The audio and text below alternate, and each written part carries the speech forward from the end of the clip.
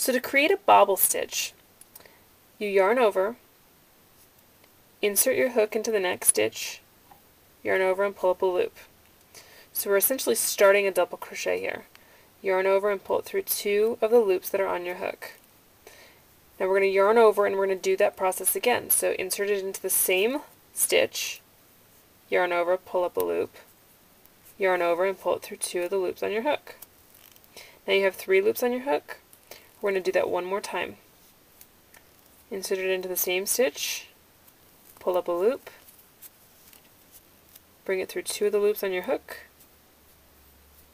You should have 4 loops on your hook at this point. Yarn over and pull it through all 4 loops. This is a great stitch to use for thumbs, toes, sometimes even ears and noses. So then from there you're just going to go ahead and single crochet as normal, and that produces a bobble.